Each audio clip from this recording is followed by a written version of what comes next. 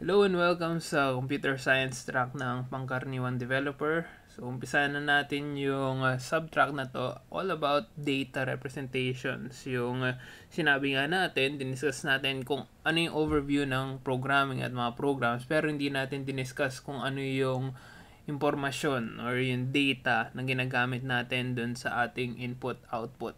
So, bago ang lahat, yun nga, na-mention ko yung input-output. Balik tayo dito sa ating diagram na to, yung input, processing, output. Pag tinignan mo yung mga libro or kahit mag-search kayo sa internet, hindi ganito yung itsura ng diagram na to. Yung didiretso dun sa program kaagad then computer. Ang mas madalas yung makikita itong diagram na to. So, input, diretso sa computer, then yung computer, kakausap siya dun sa memory, then magkakaroon ng output. Ito yung mas sikat na diagram at di nyo na makikita yung data kung saan yung ating yung informasyon na ginagamit natin na dun sa ating processing. So, yung input-output, obvious yun. Pero hindi na natalakay is yung memory part. Yung memory part, ito yung ginagamitan ng ating computer kung saan siya naglalagay ng impormasyon. For instance, yun nga, pag meron tayong program, function, at this point, program function, pareho lang yan, na add. So, A and B, papasok mo sa A and B, yun, impormasyon yun, that's data. But somewhere inside the program, possible, pwedeng gawin ng program natin, well, pagpasok pa lang ng A and B, ang ginagawa na kaagad ng program natin, nagsiset aside siya ng part ng memory, dun niya nalagay yung data natin. Then, yun nga, kaya nga, yung arrow na to is goes both ways. Pwede siyang maglagay ng impormasyon dun sa memory, pwede siyang kumuha ng impormasyon dun sa memory, marami siyang pwedeng gawin dun sa memory. But mostly, it's accessing and changing yung data natin. So, dito yung sabihin natin, dito yung main na memory natin for ating sa mga programs natin. Hindi lang tayo limited dun sa ating input at sa output. Meron din tayong memory na pwedeng gamitin for various things. Later na natin makikita kung ano yung pwede na gawin. And this is what this track is all about. 2 notes lang bago tayo tutuloy dun sa ating track. First note is, saan na yung program natin? Pilitan nga natin yung diagram natin, nagbago na yung itsura niya. Saan na yung program? Well, the thing is, yung program natin is also in the memory. It's not going to be covered in this course, in this introductory course. Hopefully later when we go deeper dun sa ating computers, kung ano yung nangyayari talaga dun sa loob ng computer, makikita natin na yung program natin is in the memory. Then, binabasa rin ito ng computer natin habang rinaran yung mga program natin. But at this point, wag nyo na munang problemahin yun. Don't worry about it. Kasi masal lang kayo malilito. Later na natin to di-discuss. Para pag marunong kayo mag-program, when we go deeper, it's a lot easier to understand how the program and the memory itself works. Kaya mas mabuti at this point, yung program natin is a separate entity.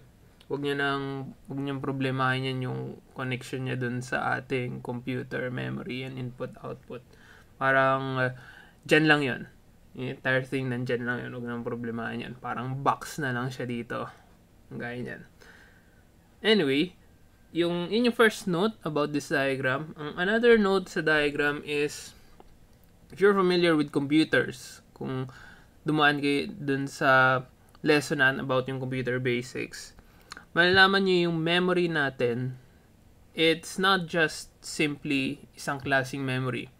Meron tayong memory na mismo dun sa processor, yung cache natin, yung memory na nasa RAM natin, and yung memory you could still consider memory yung mga nasa hard drive natin, dun sa mga flash disk natin, and so on. For this track, essentially yung ating first track sa computer science track, huwag muna natin problemahin yung mga ibang memory na yan. Just think about the memory as yung RAM. Kasi yun yung ina-allocatean natin, kinukuha na natin ang data, pinapalitan na ng data. Yun yung mas madaling